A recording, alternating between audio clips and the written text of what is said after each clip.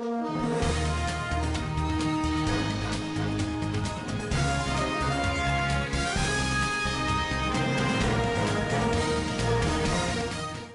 August 7, as the sun was sinking, opposition leader Nelson Chamisa was inspiring his followers in Norton who had waited all day for his message of change and optimism.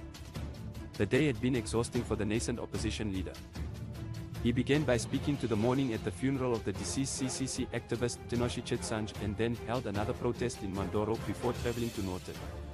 In Norton, the affable young leader kept his audience interested in his address while displaying no symptoms of exhaustion.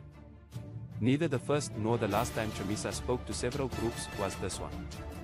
The opposition presidential candidate in Zimbabwe is showing the country remarkable passion and vigor as the election date approaches. Chamisa has been speaking at 2 or more rallies every day, painstakingly traversing the difficult terrain of the nation to spread his message of change and optimism. He has been doing this with an unshakable commitment to connect with voters. He is seen speaking to adoring crowds from early in the morning till late at night, enthralling them with his charisma and vision for a better Zimbabwe. It is no secret that Chamisa has chosen to spend his nights away from his home in order to make the most of his time and meet as many voters as possible. Chamisa thinks that making the sacrifice will guarantee that his message is heard by every citizen and that no voter will be left out.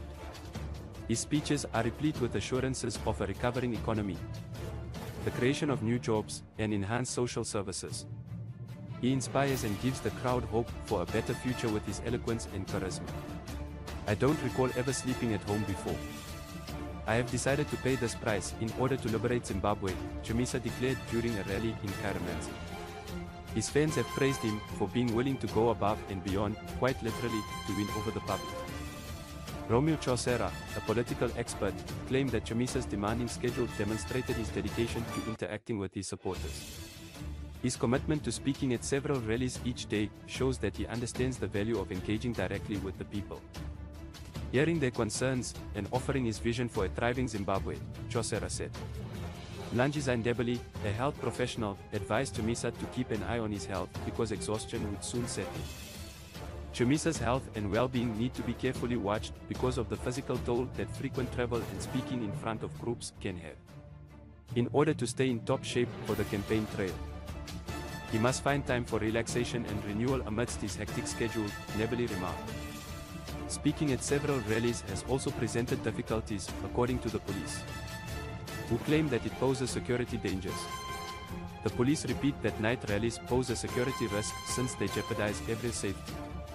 The police issued a statement in which they urged political party leaders to carefully plan their public gathering activities and refrain from endangering public safety and movement by holding many demonstrations in a single day, some of which would continue into the night.